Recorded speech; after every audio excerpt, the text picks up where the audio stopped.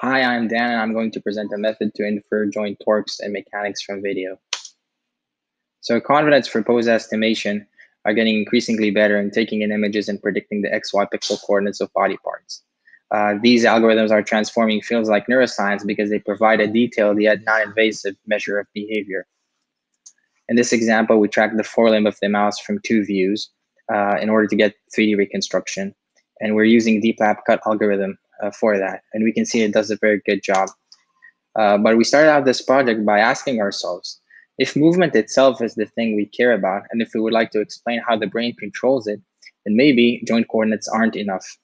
Maybe we need to address the mechanics of the 3D body that our cameras view, right? So we would like to extract from video, and this is what we actually do, is we extract the joint angles, velocities, and acceleration, the joint torques, and we log the inertia, the gravity load, and the fictitious forces, and we learn the body parameters of the animal's body. Why are we doing that? Because we would like, for example, to answer the question, what is it that the brain controls? Is it the torques or is it the end effector position? So we can regress these quantities with neural recordings. We can compare the behavior we measure in an experiment with the behavior generated artificially by an agent that we can train to do this similar task. And we can constrain the estimates of tracking algorithms like deep lab cut and making them mechanically plausible. And as a bonus point, now we can put a camera in front of a robotic manipulator, infer the hidden torques, and compare them to the control signal as the visual servo mechanism. So I'll illustrate our approach on a 3D robotic arm example, even though it is arbitrary for any rigid body. So we start from one or more views of our subject. We take those images, we push them through a convolutional tracking network, and to get with 3D reconstruction module to get 3D joint positions, those red stars. Now we will model those red stars as the joints of a linked robotic manipulator. We're doing that by sampling torques from a stochastic process, feeding them through rigid body dynamics equations, getting the angular state at any given time, and we transform the angles into 3D coordinates using the forward kinematics map. Going back from stars to torques, that's a Bayesian inference problem. So our approach has an articulated body governed by mechanics and subject to torques, which we're estimating, and parameters that we're learning. And we drew inspiration from other cool work, namely one line of work tracks non-articulated bodies and models their motion using Newtonian mechanics and approximate Bayesian inference. Another line of work fits articulated body models either on a frame-by-frame basis or using simple constant velocity dynamics models with no notion of torques and mechanics, or an imitation learning line of work that uses articulated bodies with mechanics and torques that move them, but usually the body model is assumed to be fixed. So now I'll replace this toy diagram with the actual hidden Markov model that we're fitting. So the empty circles are the hidden states, torques and angles, and the observations, the black circles, are the 3D joint coordinates that we get from tracking. So to understand better what our model does, I'll analyze an example of Natalie, my wife, moving her arm on the XY plane and show how we can describe it as a rigid body model. So we define the center of the world to be at Natalie's shoulder, and we connect two sticks to describe her arm. If we know the stick lengths L1 and L2, this constant parameters, and if we know the momentary angles theta 1 and theta 2, we can describe where the arm is at any given time. So we move to work with the angles, the generalized coordinates, and describe their dynamics in time. And this dynamics is described by a second order equation over the angles as a function of the external torques, and it includes an inertia tensor, gravity load, and fictitious forces. This equation holds for arbitrary rigid bodies, but different rigid bodies differ in the entries and dimensions of these expressions. We have a mapping from angles to joint coordinates, which is called the forward kinematics map, which I denote as mu sub y, takes in angles and spits out those red sinusoidal functions of them. It's nonlinear. So the first row in our model, the first set of arrows, describes the stochastic process over the torques. Tau dot equals f of tau. F of tau is a user choice. In the results I'm showing here, I've used an Ornstein-Uhlenbach process, but it could also be a Gaussian process, state space model, or a stochastic RNN.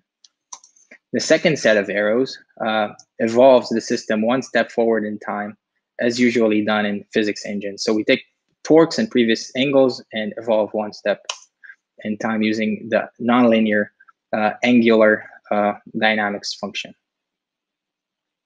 So together we have a transition distribution over the current state given only the previous state. It's Markovian. And the last set of arrows applies the forward kinematics to the angles with an additional observation noise. So we get an emission distribution that is also nonlinear since the forward kinematics map is nonlinear. So we have transition and emission with nonlinearities inside, and we would like to infer the posterior over all states given all observations, but this object is analytically intractable, so we have to resort to approximate methods.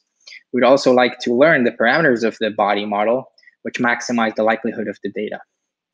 We do this using variational sequential Monte Carlo, or SMC, VSMC. So SMC is a method for nonlinear state estimation. It approximates the posterior with a set of weighted particles. The way it's working, you have a set of particles, you propagate them forward in time according to some dynamics, you compute importance weights, how good do they explain data under your model, and you resample those particles that are better than others, and you iterate until the end of the time series. Variational SMC combines this SMC with variational inference to do large-scale parameter learning, and this is done by taking the estimate of the marginal likelihood that SMC naturally gives us, taking the expected log of that as a differentiable lower bound on the log marginal likelihood, in which we can use for variational inference. And this trick was shown in those 3 papers below. We added another feature, which is at inference time, we run more than one SMC sampler, run multiple SMC samplers, and we take the outer level important sampled expectation of them according to how good each of them explains the data. This was crucial to accurately infer the torques. So for the results, I'll first present the results with the planar arm. And while this is a simple robotic manipulator, it is very influential in neuroscience and neurorehabilitation, and many models where we're using it. So we simulate this planar robotic arm, or this double pendulum, by giving them an Ornstein-Uhlenbach torque process, and we generate noisy observations, these red stars, and those 2 black lines are the predictions of the inference algorithm. And we can see that we infer the motion quite well, and we smooth out the noise of this double pendulum, moving just by observing the noisy joint coordinates.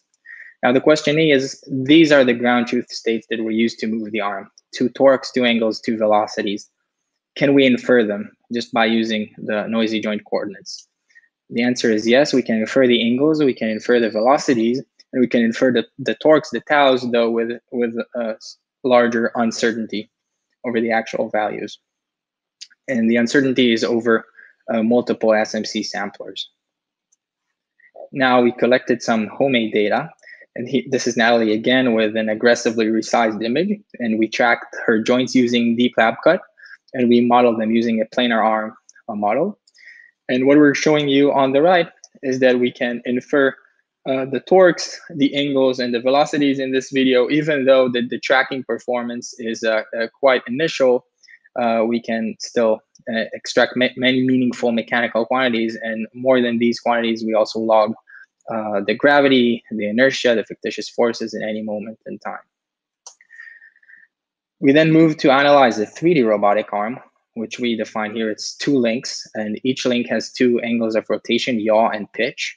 So we track the shoulder, elbow, and end effector from 2 views, and then we perform 3D reconstruction of the arm, and we fit this 3D robotic arm model to those noisy observations. And here we're assuming a constant velocity model, and we use the SMC inference method. And we can see that we can recover the motion quite well. We can overcome jumps that are due to imperfect tracking or to imperfect 3D reconstruction. And we can get ourselves a nice angular trajectory and good stick length parameters. And for the full 3D robotic arm model with 4 torques, 4 angles, and 4 velocities, 2 per joint, we simulate data from this model. We then simulate noisy observations from the trajectory of the angles, and we plot them as those black dots on the rightmost plot. And here again, we can infer the trajectory of the robotic arm quite well using the variational SMC, and we can smooth out the noise while we do it. And as for the ground truth states that we use to move this 3D arm, we can again infer the angles and velocities quite well. We can infer the torques quite well too, though to a slightly lesser accurate extent, potentially due to the poor scaling of SMC with latent dimension. And we're working on that as well. So to summarize, we transform the pose estimation problem to a mechanical state estimation problem, and we use variational sequential Monte Carlo. So we learn parameters of the articulated bodies, and we infer their mechanical states and torques using Bayesian inference. And we think that this has lots of applications to neuroscience, for example, to ask what are the quantities that the motor cortex cares about, or what is the difference between stroke patients and control patients. And we would like to refine on real data sets in mouse and humans, and to regress the neural data, and to extend our transition model to include general physics engines. So thank you.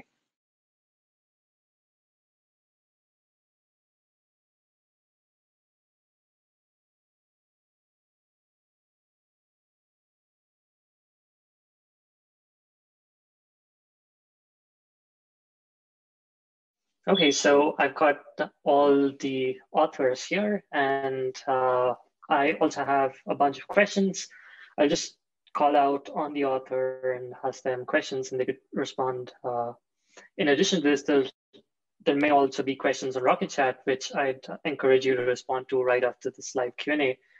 So the first question for Flo is, in your simulation control slide, you introduce a predictor network.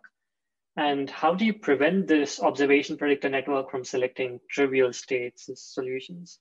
Okay, we use this predictor network to kind of allow the network to look further into the future, and we pre-train this with actual simulation data. So we simulate reference data, and on that data we can train the prediction network already, and then reuse this in the optimal control. And so you can just do a normal supervised loss for matching physical states there. That's good. So we have a question for Paula on DeLuca. To what extent are these simulations differentiable? For example, do we get gradients with respect to all plausible contacts and stuff? So for now, we do have more simplistic forms of environment. So most of our state progression, or the state progression can be modeled to a differentiable function. So you can take most straightforwardly derivatives through that. Okay. Yeah, you will get the Jacobian, and so you'll have a derivative with respect to the state and the action at any time step. Sounds good. And then you also have Hessians. And generally, everything is written in JAX and made to be a JAX object. So actually, you can basically call gradient on anything you can imagine within our library. It's just we focus on the aspect of differentiating through the system dynamics. Sounds good. So I have a question on the body dynamics paper. It should be for Dan, I guess. Did you try and compare with open source projects like OpenPose on your work? Yeah, so we haven't yet compared ourselves with things like OpenPose or like forward simulators like OpenSim. We did compare ourselves with different tracking algorithms that have some, spatial and temporal constraints. But the thing we cared about most isn't just the quality of the reconstruction or the simulation, but actually the identity of the physical quantities in any moment of time. We wanted to get the inertia and to get the fictitious forces and get this whole inverse dynamics quantities. So I wasn't aware that another method can accurately infer these from noisy joint positions. But yeah, I'll be happy to learn more about that. Thanks. I think the next question is on the HDR paper. Is that Jung-hee? Yeah. So what sampling strategy do you use for sampling pixels, and can this method be improved somehow? Yeah, for sampling, we use crossbar sampling method for getting the pixel values from the multi-exposure stack. And I guess there can be more efficient or way to get the samples, but because we gather all the values for 0 to 255, so I don't think other like method could much improve the total HDR consumption structure performance. Yeah. That's good. Yeah. So we have a question on the blend shape paper, and it is, how do you actually choose facial landmarks, and will a poor choice of landmarks impact the output? Have you assessed some of that? So first question, how we choose the landmark? There is the FACS system. So we manually decide the landmarks on the blend shape according to the FACS system definition of the landmarks. And for the second question, can you please repeat? Yeah, it's about do a poor choice of landmarks impact your output a lot? Like, do the landmarks have to be very carefully handcrafted, or I think what it means is if you chose something else, would your results vary drastically? Okay. Yeah. So because originally the blend shape can be considered as the dense mesh that can accurately capture every detail of the facial muscle of the deformation of the facial skin. But in our workshop, in our current work, we just use the landmarks to measure the deformation of the geometry. If we use other measurements, or if we directly use the whole dense mesh, there will be more accurate.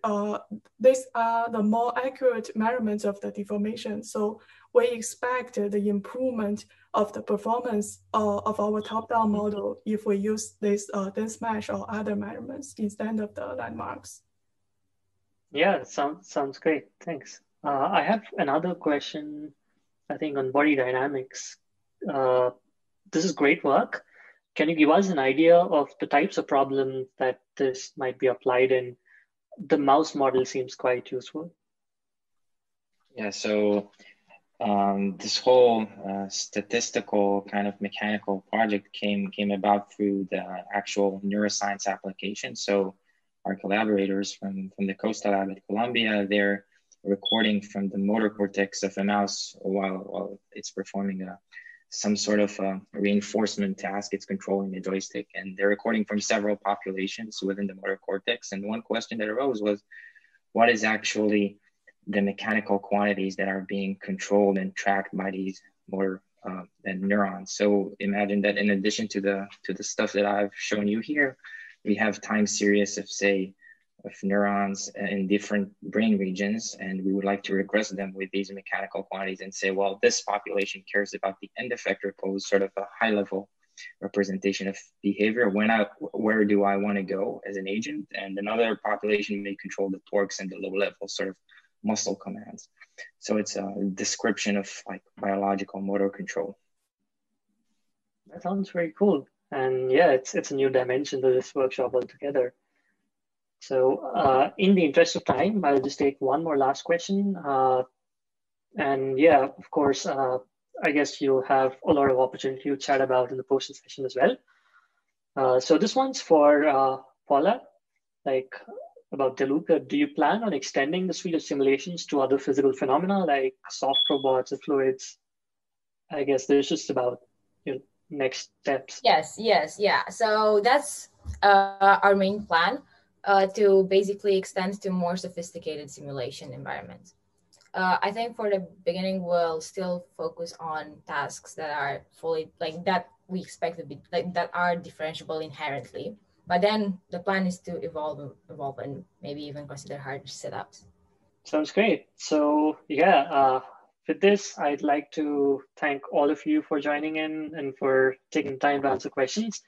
So this is how we're going to run this panel. I would like a quick round of introduction by everybody, and then just say your name. And then what I'm going to do is I'm going to come back to each one of you, have you give an open remark on what do you think differentiability is useful and why not, the alternatives such as just simply computing the gradients.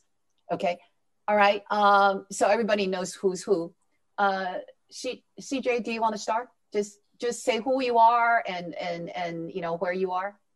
Hi, I'm CJ Taylor. I'm with the Grassman Laboratory at the University of Pennsylvania. Great. Bethany? Hi, I'm Bethany Lesh. I work at Argonne National Labs, specifically at the Leadership Computing Facility, which is our supercomputer facility. Okay. Wami, go ahead. Hi guys, I'm Yueming, and I am a fourth-year PhD student at MIT CCL. I work on graphics simulation and compilers. Thank you. Andrea? Hi, my name is Andrea Tagliasacchi. I'm a research scientist at Google Brain, and I also work at U of T. Okay, great. Peter? Hi, I'm Peter Battaglia. I'm a research scientist at DeepMind. Thank you. Dan? I'm a graduate student in the Center for Theoretical Neuroscience at Columbia, and I came to listen to you guys speaking. All right. And Joanna? Hi, I'm here, but I'm an organizer. I'm just helping moderate. Okay. Kelsey? I'm similarly here, but I'm an organizer helping moderate. Okay. All right. So what I am going to do is once we have a very brief introduction, I am going to just pass the mic to each one of the panelists and have each one of the panelists share with us their personal perspective regarding differentiabilities and, you know, versus other alternative approach. Okay. CJ, go ahead, please. Okay, wonderful. So I guess what I'll do is actually echo a point that I heard in your talk, because it resonated with me. As at Grassman Laboratory here, we work a lot on robots, actually stuff at the intersection of computer vision and robotics and the like. So this concept of being able to build differentiable models to help us model actual robotic systems that we have. So for instance, you know, these legged systems that are walking around in extremely complicated environments where we don't have wonderful models to begin with. I think it opens up the opportunity for us to both learn models that are have better predictive properties, but also allow us to get at control, which is what we really want to do. Is how do we have really performant systems that work in a lot of these environments where our existing models are, quite frankly, at this point, less than adequate. Thank you, CJ. That's a very brief introduction of your perspective. Okay. I think there's a lot of people.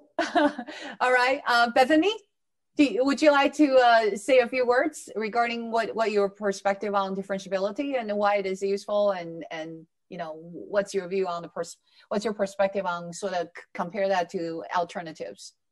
Sure. So my background is applied math, and I've been working on machine learning for dynamical systems and more recently a little bit of fluids. And I have not done any vision, just to be clear, but I am learning a lot from you, the rest of you today. And I really like the idea of being able to integrate your physics simulation with your machine learning as an end-to-end pipeline. And I've definitely had personal experience with estimating gradients directly from noisy data can really amplify noise. So it's great if you can analytically compute gradients. And something I'm thinking about today is that our supercomputers, we have computers coming that are going to be primarily GPUs, and I'm wondering if differentiable physics approaches to simulations could take advantage of the GPUs. I think so.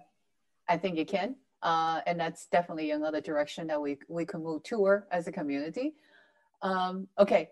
Wang Ming, would you like to go ahead and say a few words? Sure. Yeah. So first, I would like to answer Bethany's question. So can differential physics leverage GPUs? And the answer is yes. We do have a Tai Chi system that can generate code for both CPU and GPU system. And you write the code in Python, the compiler will generate GPU code for you. So it's an easy way to somehow leverage GPU resources nowadays. And my perspective on differential physics is that, first of all, I really like it. And we have seen for certain problems, by utilizing the analytical gradients, the optimization will just run ridiculously fast. And compared to reinforcement learning, we have clearly very, very huge advantage here regarding exploitation of existing strategy. But there's one thing that I want to highlight, which is according to our experiment, we do find that differential physics tend to get trapped in local minimum just because now we have much more accurate gradients. And if the real gradient is zero, then it's zero, which means you're not making any progress there. So that's one thing. And the other thing I think differential physics can actually help us solve is on more the connecting virtual and reality world side, because nowadays a lot of people, especially robotics people, are really, really interested in how to reduce the sim to real gap. And apparently differential physics allows us to somehow combine the real world data from real world experiments with the simulation data. And by doing this kind of optimization, we can do hybrid simulators that can close the sim to real gap. That's my humble point. Great perspective. Thank you. Leon, are you there? Yeah, great. Okay, we got you. I am here, but I'm meant to be just an organizer. I do have my own opinions about these things, but I would prefer to just maintain my impartial organizer status. If that's okay. Okay.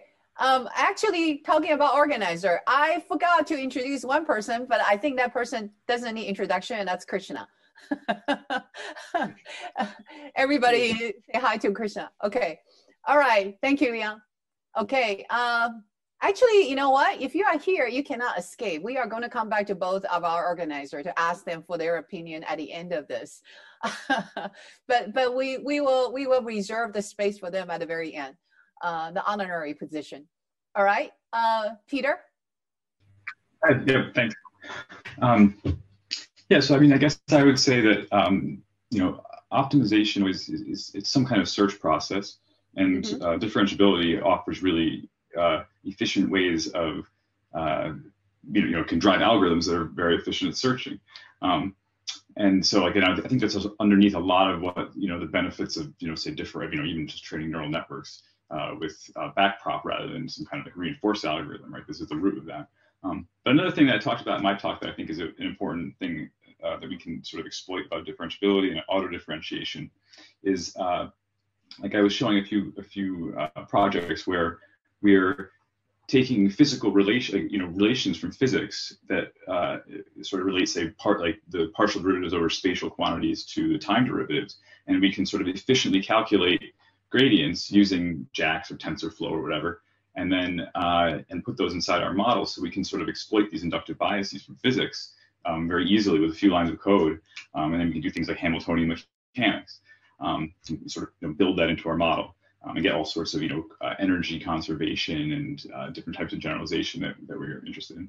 And just the last thing I wanted to say, addressing what Yuan Ming said about the sharp gradients, I think that an interesting direction we should be thinking more about, and I mean, some people are thinking about this, I think, have thought about this for a while, but yeah, like these really accurate models with these kind of like very detailed gradients, if we're trying to optimize something, that's not actually what we want to optimize. What we want to optimize is a convex function that happens to have the same global minimum as that function, right?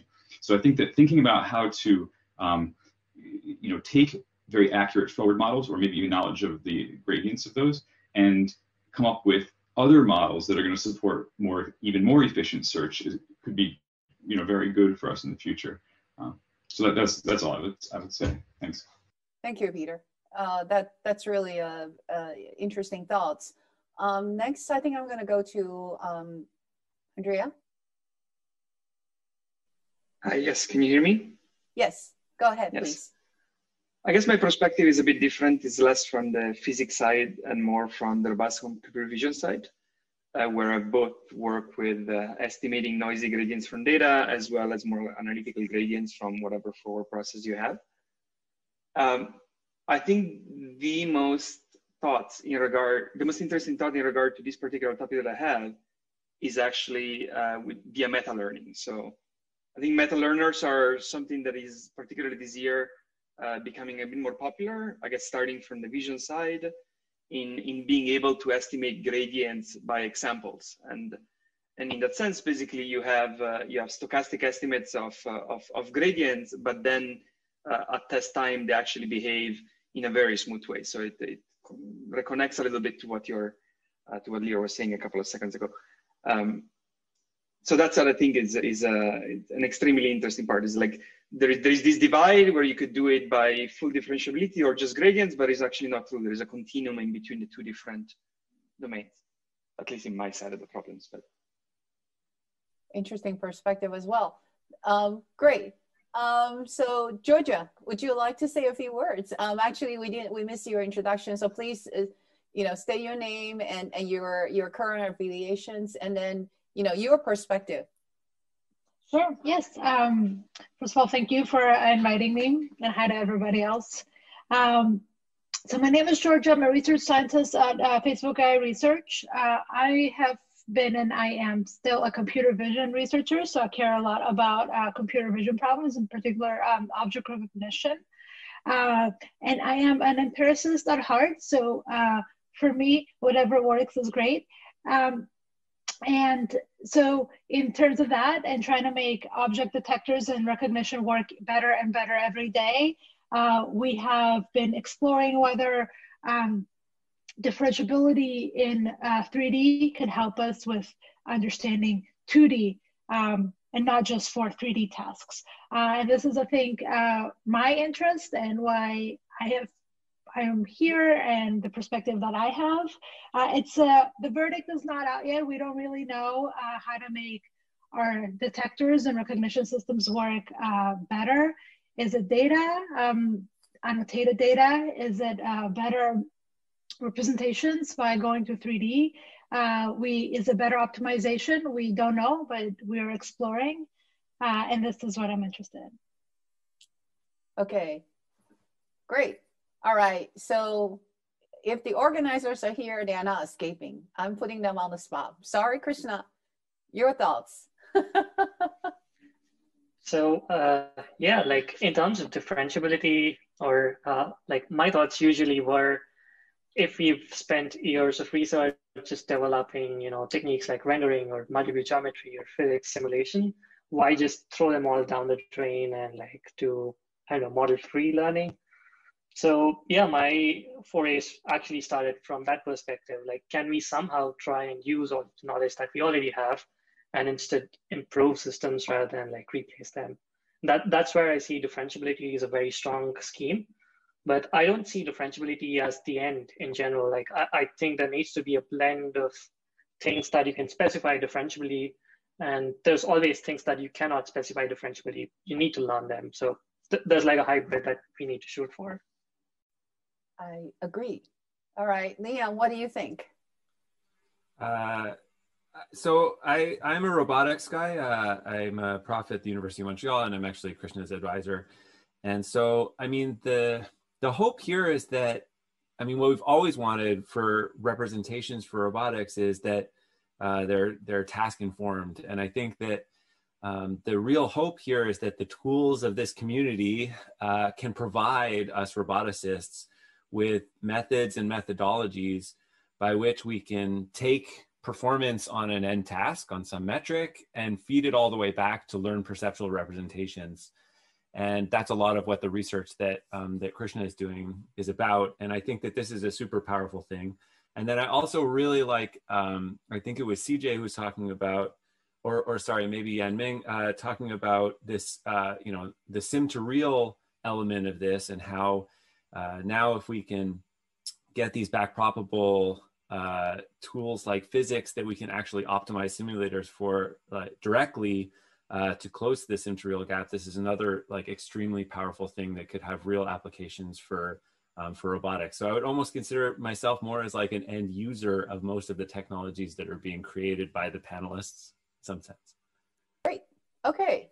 All right. So I am wondering if the panelists can comment on what do you think, what are the name your dream application that you think can sort of unify. I think I already started mentioning some of that in my comment when Krishna asked me. What are the possible application? So let's kind of start dreaming together.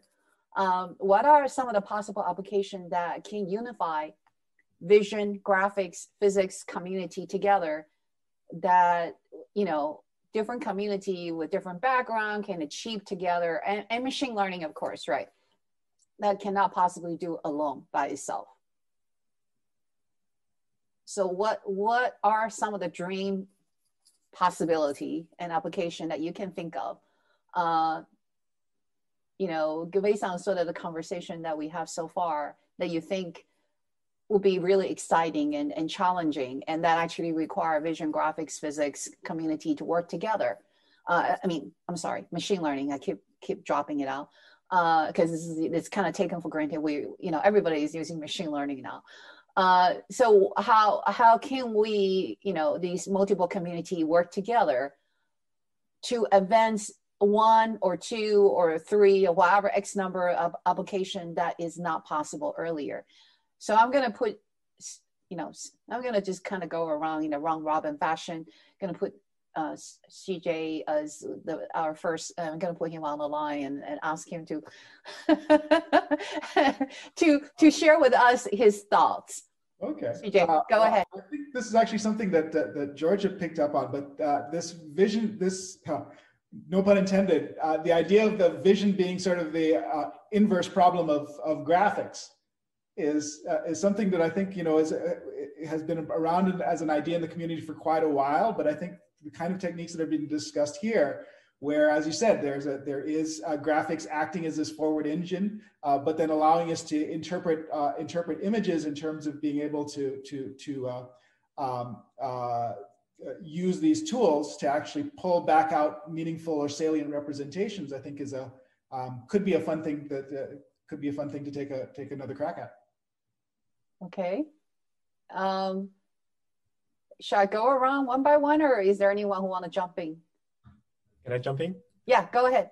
Yeah, so thanks for letting me jumping in. So actually, I have 2 things on this.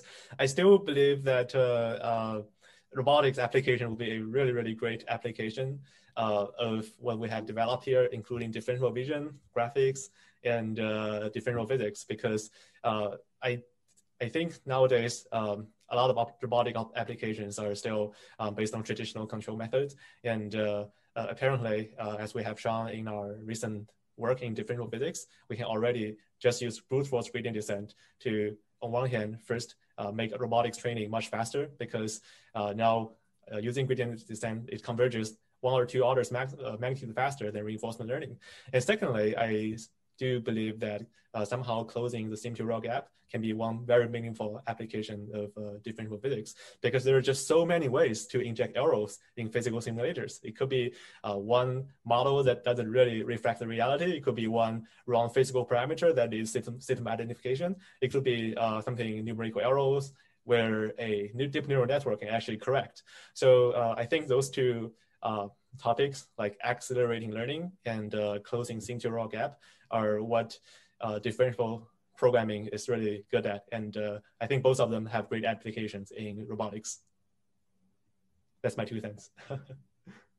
Great. All right. Anyone else want to jump in next? I'll say something. Okay, go ahead.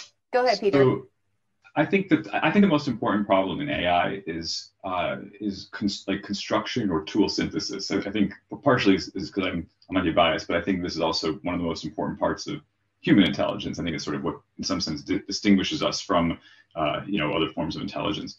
And I think that when we try to attack the problem, we start to think about what does it take to just to build some building, or even just like fix something that's broken in our house. You're immediately faced with this enormous search space. And so the question is, like, physics is a small set of rules, and it can give rise to a tremendous amount of, it can be realized in infinity of sort of, different scenes and different scenarios. And how do we search through that? And how do we sort of find things so quickly that, you know, kind of work? And what's that process that we use? And then the reason I think that can also be sort of tied into graphics and vision is, so there's this paper I like from Sandy Pentland and Ted Adelson from about 25 years ago or so, where they're talking about, it's about like perception of shading, sort of vision, human vision, perception of shading. And they talk about this workshop metaphor. And the idea is like, how would you build, it's like this very generative approach to vision. So like the inverse graphics thing was mentioned a minute ago, like how would you build this scene out of components? Like how would I build this scene out of, you know, I have a phone here and I have like a book over here. So in some sense, it really is also a construction process, even to form an interpretation of what's around you. And I think that some of this like similar challenges are at play here. And this is an old idea, right? Of course, like even like people like Irv Rock and perception have talked about this for the logic of perception. But I really think that one thing that we probably could spend more time on in machine learning is thinking about representations that support sort of a lazy, almost sparse generation of structure and of hypotheses or solutions, because that's really how the world is organized, and the problem that one of the most important problems that humans face, and that I think we need for AI. I think vision, graphics, and physics have a lot to, like, you know, learning and exploiting knowledge of these things has a lot to say about that. I agree. Andrea, Bethany, or Liam? Sure. I guess that from my point of view, like in putting the three fields together, right? Often I ask myself the question, I look at my daughter and ask myself, she has, when she was one especially, she can navigate in 3 space without any problem. She can grab objects, manipulate them, perform significantly better than any robot that you've ever seen. And when I'm looking at her, I'm thinking, what kind of media was she exposed to? Was she exposed to 14 million images, ImageNet, right, with labels? Maybe less, right? But then you might ask yourself the question is like, what if you have a child that doesn't have verbal communication, like an autistic child, right? Will they be enabled then to operate in 3 space? I'm not an expert in this area, but my gut feeling is that that would be uncorrelated from the ability to perceive and operate in 3 space. And therefore the question becomes, what are we allowed to provide neural networks as inductive bias to actually learn what the world looks like? And the more and more I think about it, the more and more I'm convinced that the only inductive bias that you're allowed to use is physics. And this comes in the form of either simulation, because, you know, these are the laws of the universe, right? You know that they are valid. You know that whatever you're doing, as far as you're introducing them, they cannot be violated because they're just there. And if you look at some of the progress that has happened over the last year, some of the biggest advances in differentiable rendering, what have they done? They have just respected physics, right? They have respected, for example, modeling of transparent media. That was scene representation network and neural volumes, and then NERF. They did exactly that. They've done modeling of light scattering events with light fields in NERF. Like, and I find this pretty inspiring. And I think a lot of my agenda right now is like, okay, this is the only, if we're to build the computer vision and the differentiable physics of the future, this is the only thing that I'm allowed to use, and everything else is just cheating. And it might be okay for the time being, because you might still build products and companies and applications, but it's still cheating. It's like you're allowed only to give a network what a 2-year-old or a 1-year-old has access to. Okay. All right. Georgia, or actually Bethany? I think Bethany want to say something when Andrea. I'm curious if vision can be helpful in climate modeling or weather or other environmental problems if we have satellite imagery to augment incomplete physical models. And something I'm curious about, but I am not knowledgeable of the available imagery data sets. I would imagine so. I would imagine so. Of course, climate, it's now you're talking about, you know, large scale eddy simulation. So it's much bigger, and that's actually an area of a tremendous potential, because we're looking at climate change at a global scale, bigger than ever before. That's a really a great application.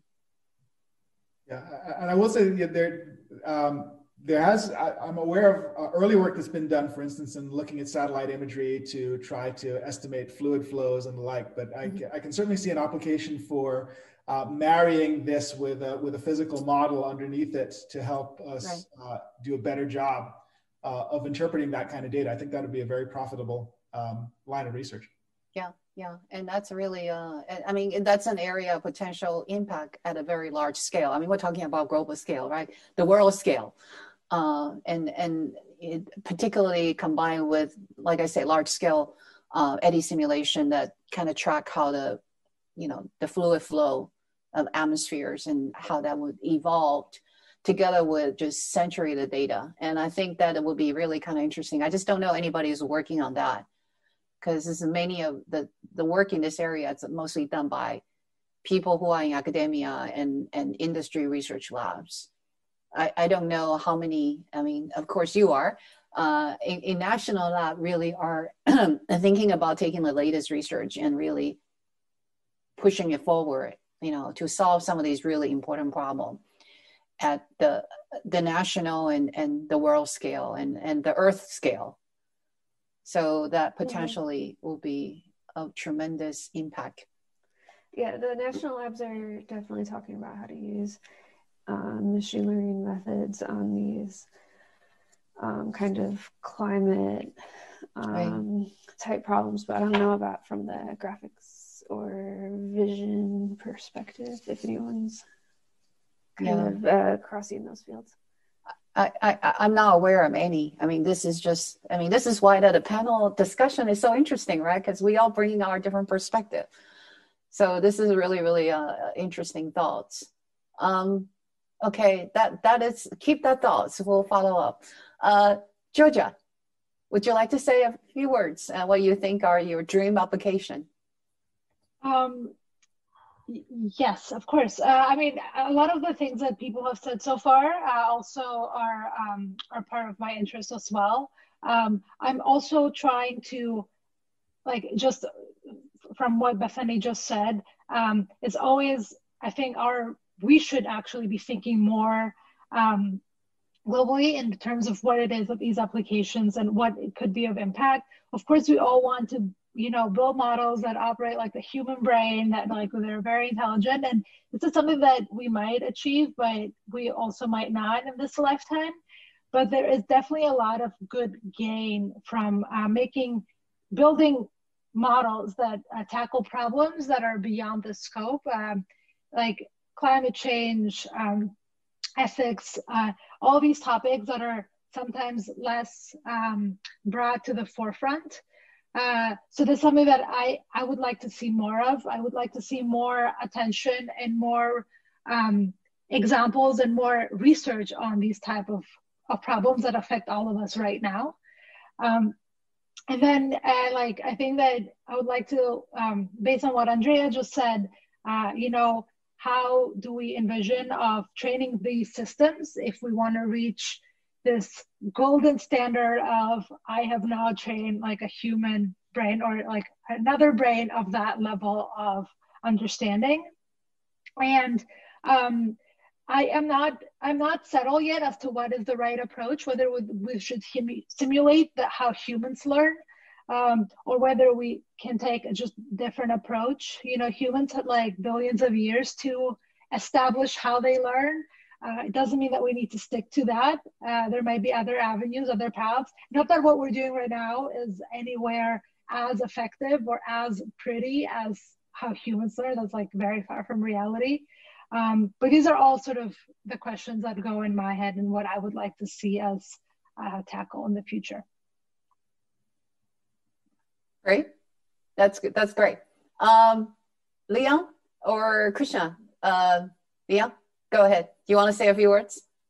Hi, sure. Yeah, like I really like what Andrea was talking about. Like I have kids too, and looking at your 1-year-old, and it's amazing. And I also remember seeing these videos of like crows solving incredibly complicated little problems to get seeds or whatever the crows eat. I don't know.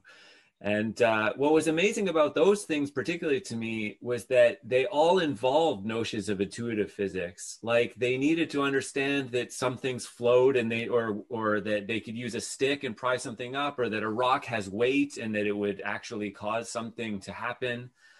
And when I saw those videos and I thought about what we can do with a robot, it's just like the gap is still so large between the state-of-the-art robot and a crow. Like, and so maybe that's like a little bit disheartening as a robotics researcher, but also I think that, you know, there's such a great opportunity. And I think these notions of being able to understand physics and, you know, and I completely agree that like, this is the right inductive bias that needs to be like imposed on these problems, but that we can somehow, you know, through these notions of compositionality and understanding of intuitive physics, that we can get to the point where robots could solve kind of something on that scale of task complexity. So that's, for me, that's the goal.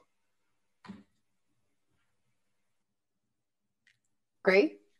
And Krishna, do you want to say a few words? What do you think? What are your dream applications? I mean, there's plenty, but to be really brief, I think I'd really love to see all these communities working together. It seems like a lot of these goals are shared, but the kind of work that happens is very, very disjoint. And that was the motivation behind this whole workshop, to try and see if there are synergies, like can the differentiable physics and rendering communities interact? We've already started seeing that a bit, and we've also seen synergies between the computer vision and differentiable rendering community. So yeah, I'd like to see all of us working together. Okay, we'll be starting to write joint paper after this, right? Okay, sounds great. Okay, anyone else want to, did I miss anybody who want to say a few words about what are their dream application?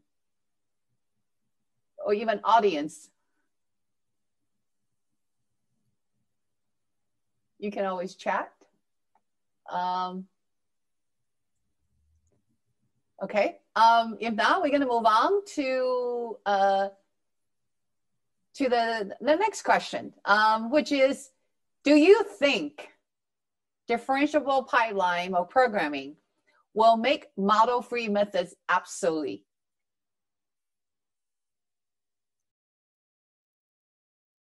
What do you all think? Anyone want to volunteer to jump in? Yep, I can jump in. Okay. I think the current situation is, I think there are two things. The first thing is that building differentiable programming models for everything is not yet possible at this point. And there are still a lot of physical phenomena or whatever process that we are able to simulate forward, but backpropagating can be very, very tricky. So that's my point one. And my point two is that actually, okay, I think I forgot my point two. Okay, so I'll jump in again when I come up with my point two. Okay. Okay, we'll come back to you. All right, CJ. I guess I have something that's hopefully at least tangentially related. And I want, this is in reaction a bit to a point that Yuan Ming made that I really agree with, that conquering the sim to real gap is of course a primary challenge. But the other thing I would point out is that the robot that you train for is always different from the robot that you go to the field with. Is you're going to go to this field with a robot, there's going to be a short in the motor, the prop is going to be bent, and the model that you worked with, that you trained so hard with, is actually not good on the day. And so I just want to point at this issue that there's a time scale issue, that we need to be able to do this adaptability quickly in the field, like the crows do when they're having a bad day, but they're able to actually snap back into it in very short order. And perhaps the inductive bias induced by these physics will allow us to lower that manifold dimension in a way that makes this possible. But practically speaking, for somebody who takes robots to the field, this is where things break. So it means we need robustness training.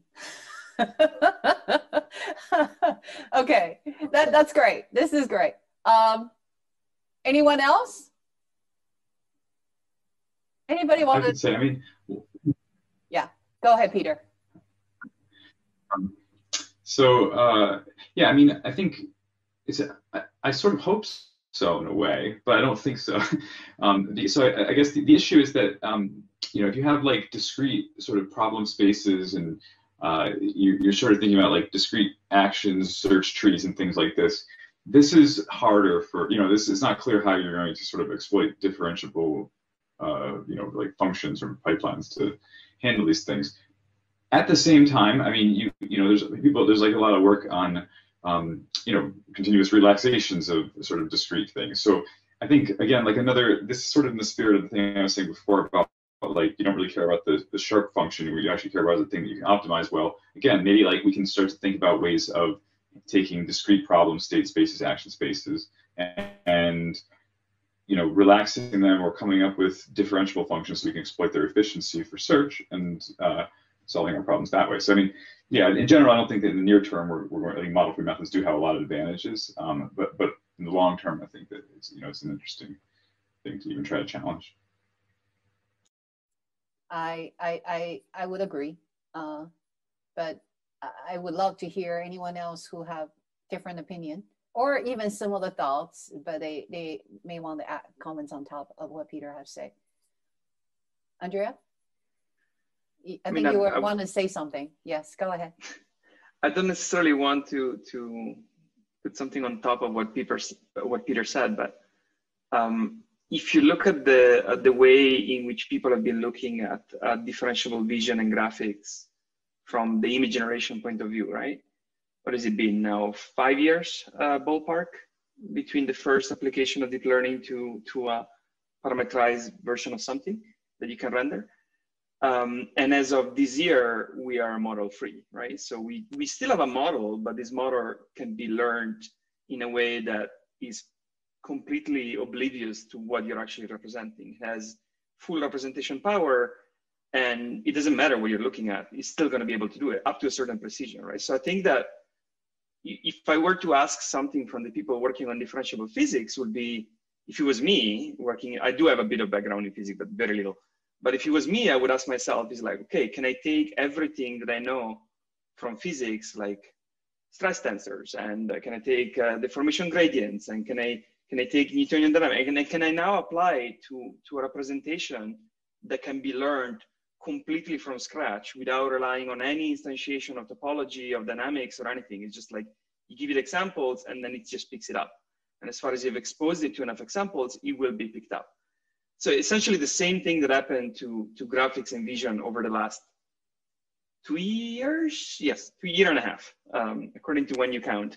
But and I've never seen anything like that. Like we know that these perceptron actually represent surfaces, but do we have a model for the formation of a surface that is actually not represented by a mesh or a voxel grid? No, we don't.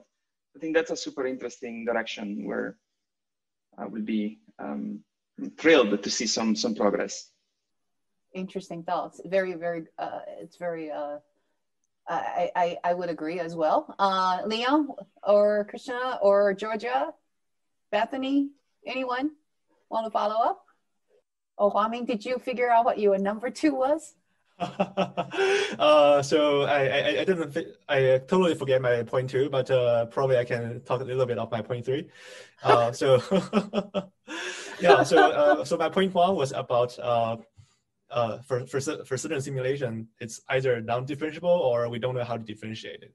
And I think because I also work on compilers perspective, so I also care about performance. So it's often the case that for certain simulators that we know how to do very efficiently regarding forward simulation, but for backward simulation, there is always a lot of like issues on computational efficiency. I think as Professor Lin just showed that certain simulators are just not as efficient as people might think, and also the memory consumption can be one issue. And so that's why I do believe that developing high performance compilers that are more suitable for modern computer architecture and suitable for certain problems is super important, because only if we scale up the simulation resolution to a very, very large scale can we reasonably good approximate the world.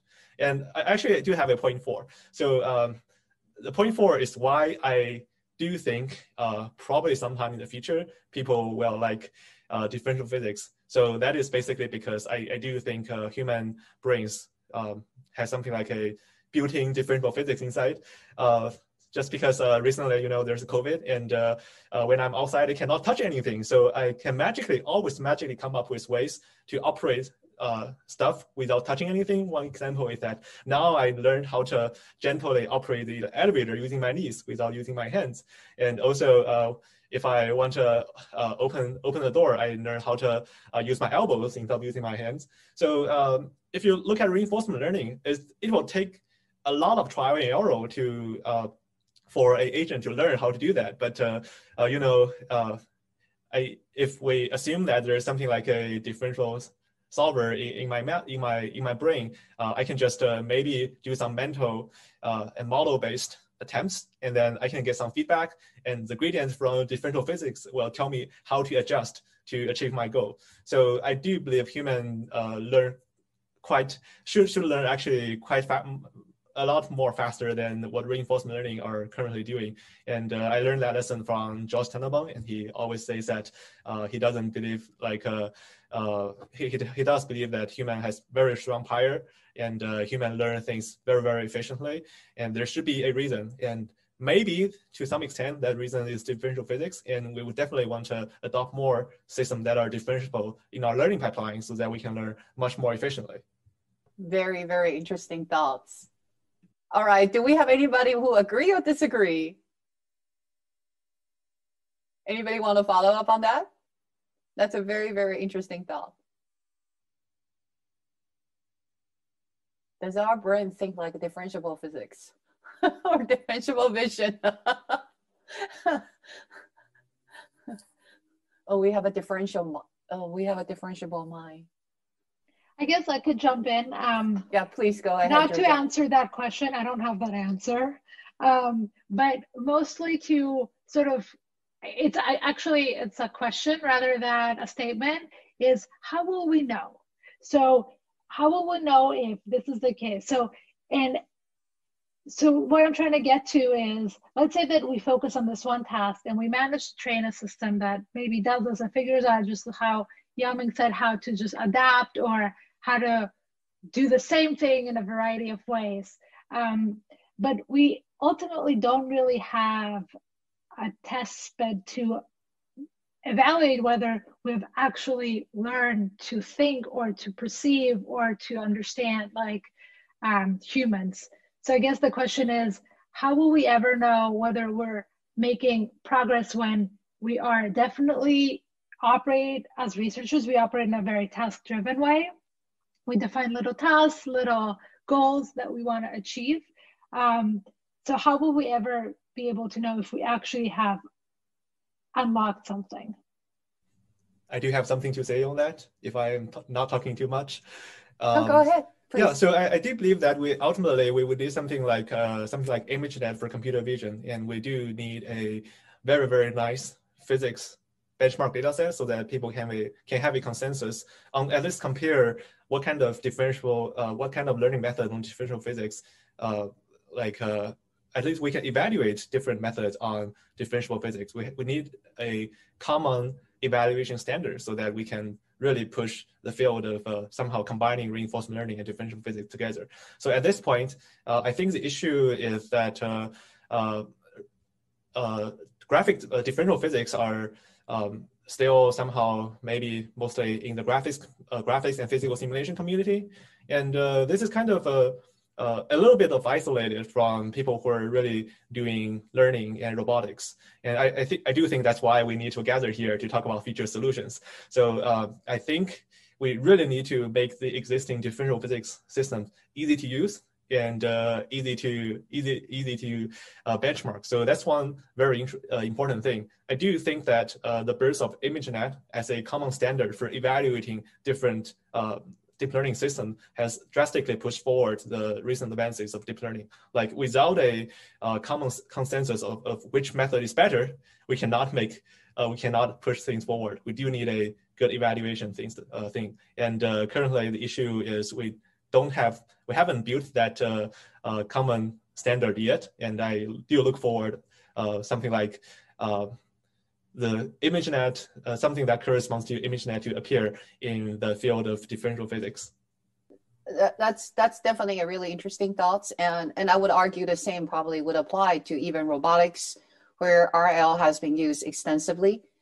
So we don't have exactly a set of benchmark for robotics community, even though there is sort of a standard list of 12 different robotics, categorizations of grasping, planning, control, and manipulations, and sensing, perception, and so on. So there really isn't a set of benchmark even for robotics, although that due to differentiable physics, now robotics community is using more simulations, and they're sort of starting to have this, like the ants, the walking dog, the mobile robots.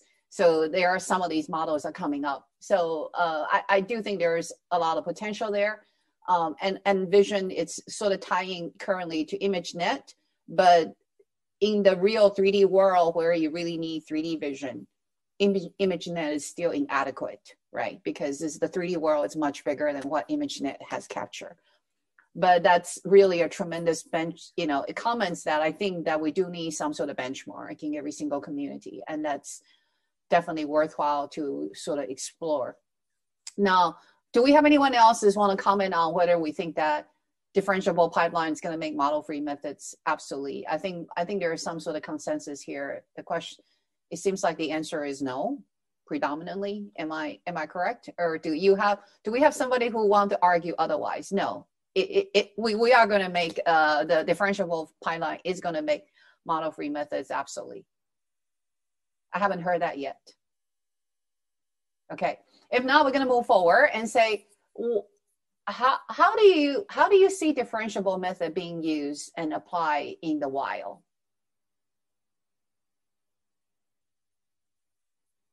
Anyone have thoughts on this? Do you think we are ready? Do you think how robustly can they run, do you think? So I don't have thoughts, but I have context to just add here. Particularly in terms of, let's say, differentiable physics, there are things that you can never hope to model, maybe disturbances like the wind or so, or there might be very complicated objects that you can't always encode in code. And even in rendering, you're always faced with something that's different from the real world. There's always some residual you can't hope to close in. So I guess that's a very interesting thing to consider. Like, do we want these systems to run ready, in the wild on real data, or do we look at other midterm transfer solutions, like you train simulation and then try simple real transfer? I don't know. Yeah, just opening up more thoughts. So just some random thought. So maybe surprisingly, I have to say, in many fields, even for physics, simulators are not accurate enough. There are many reasons people can introduce errors in forest physics, including discretization errors and inaccurate model assumptions, and also wrong boundary conditions and inaccurate physical properties. There are many issues, even in forest simulation. So I think, given that, it's fine to tolerate some current learning issues of differential physics or differential programming tools and adopt that in current learning system, because there are a lot of issues in forest physics simulation, but there are a lot of people already using forest physics for computer-aided engineering, for reinforcement learning. So I think I wouldn't say we're 100% ready, but I think what is exciting in the academia is that people are always eager to try new things, and that's why we call it research. Yeah, Here, Peter? I'll say something. So Yeah, so like I think that this is something I think about a lot, like, how we're going to take a lot of the stuff I showed, we're taking these simulators and we're training some neural network on to mimic a simulator, but that's like sort of easy compared to having something that learns about the real world. And I feel like I haven't really had sort of come to a decision about how we should approach this problem in general. So one thing I've been thinking recently, though, is so I think, just to say, as background, I think a lot of times, for a while, I'm thinking, how do we turn the world, what we perceive with our eyes, into objects and different things that you actually find inside a physics engine? Because that's what we need our models to do. And the more lately, I've been thinking something different a little bit. That instead of thinking about it as it's just a series of representation transformations. So we have whatever our sensors are collect some image, grid, like maybe a regular grid of little pixels, whatever, volumetric data, whatever it is. And the question is really just, how do we stage, how do we, have a stage of transformations into representations that we want? And what I mean by want is the thing that's going to help with our downstream tasks, like was discussed before, or the efficient computation or efficiently learnable. So I think that I'm really starting to think about kind of resource rational, or kind of economically rational, way of thinking about how we can just go right from the sensory data all the way through representation and really try to bring in cost of computation, cost of learning, and the cost of whatever your task cost is. And the last thing I'll sort of say on this is, I think it's kind of interesting to think about what scientists do. So a physicist has a model of the universe or something, and or at any scale, a model of water and particles and things like this.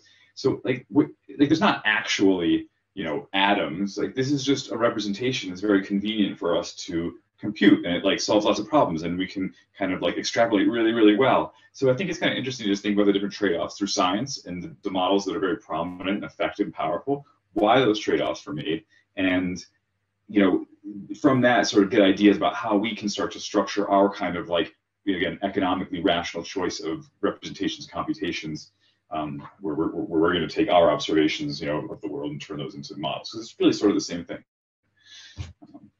That's all.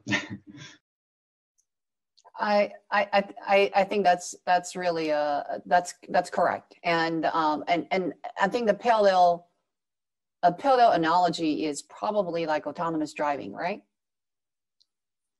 We are putting these neural network trained learning to drive module on the street, dealing with the real world. And most of these scenarios are all capturing the very clean data using very clean model. And now it has to be tested on a while. And so I don't think, it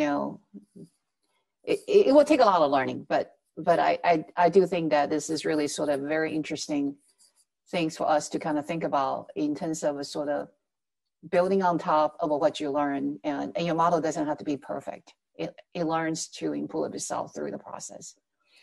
Do we have anyone else who want to comment on this? Sure, maybe I'll say a few words. So I mean, I think so the question was is this ready for the wild? And I mean, there are some things that are already out in the wild, and they involve differentiation.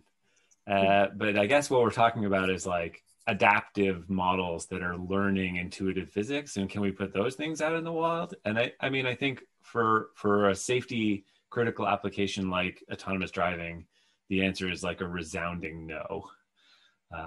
We're not there. And I mean, I think that the state of the art in autonomous driving is yeah, there might be some neural networks in there, but they're put in these nice cages where they can't do a lot of harm to the things around them. And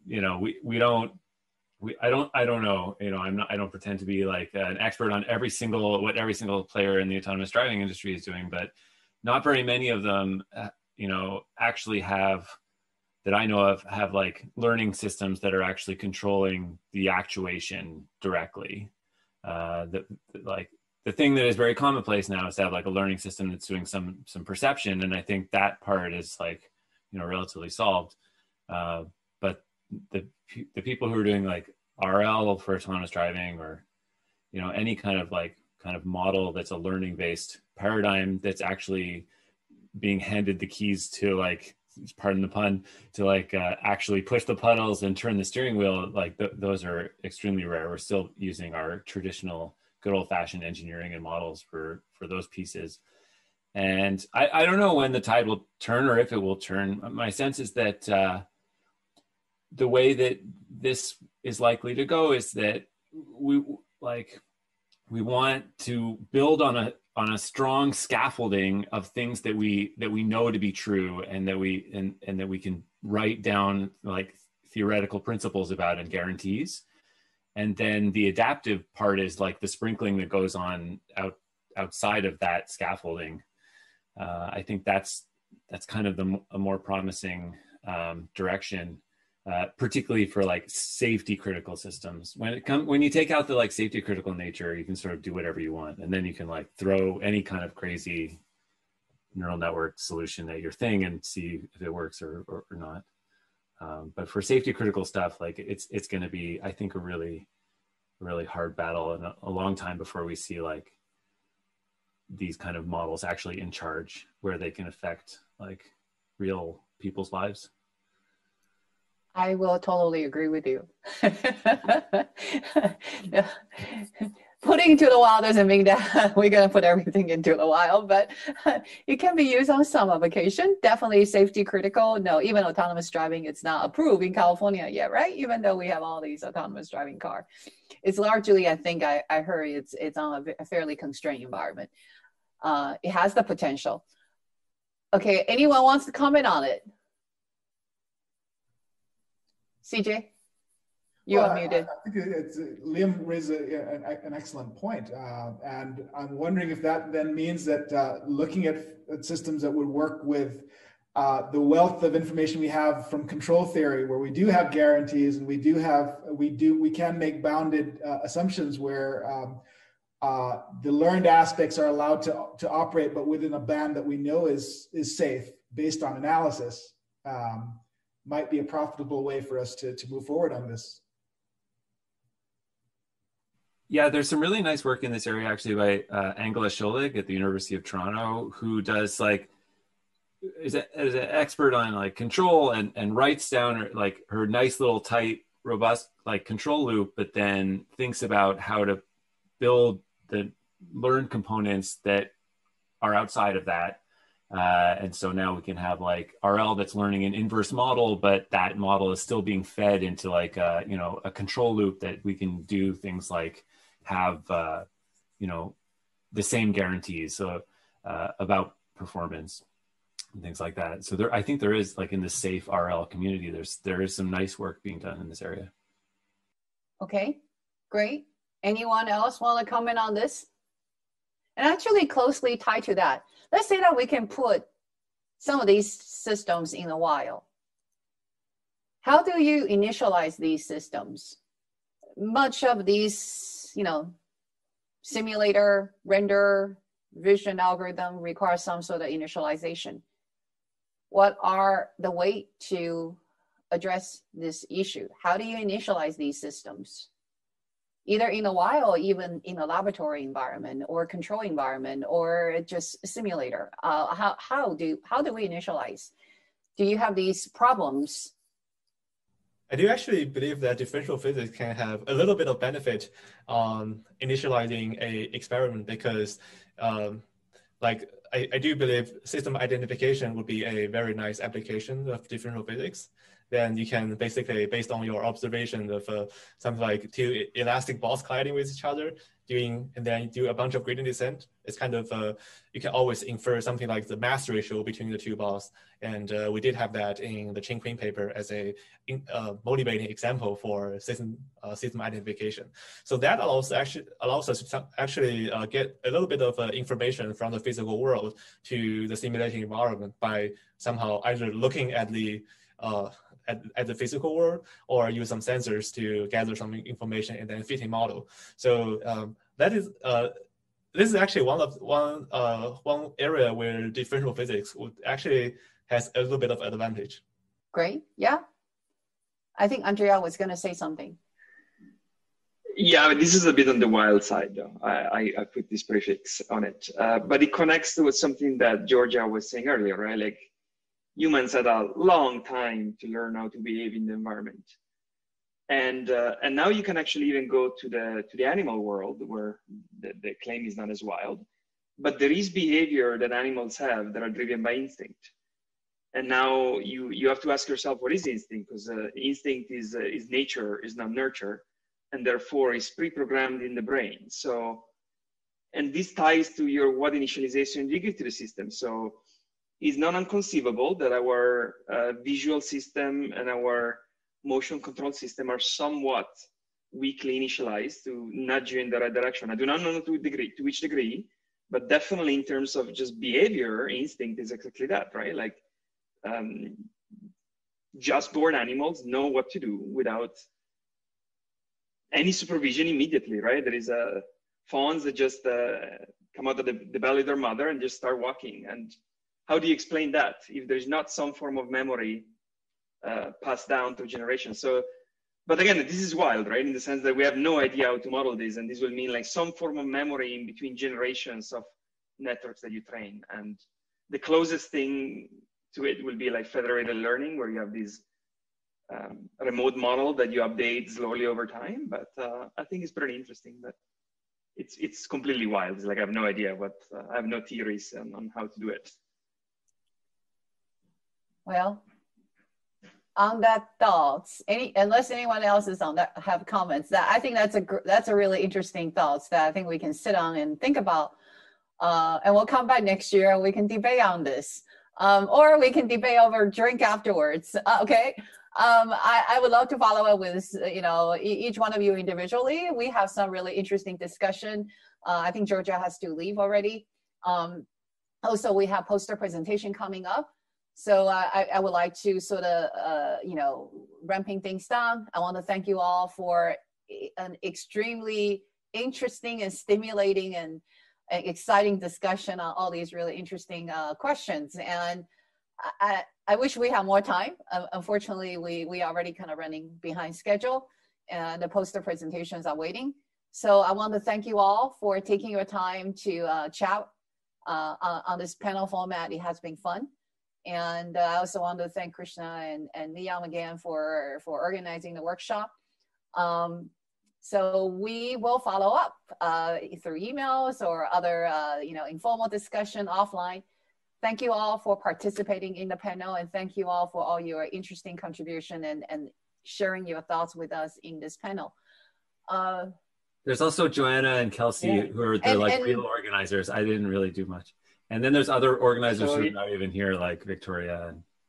Victoria, Kelsey, and Johanna, I think really shout out to them. It is they who did like a ton of the heavy lifting. I was probably just, the face, but, they did all the work. And it was really nice trying to put this together. And it was nice to just go through all of your talks and have this panel discussion.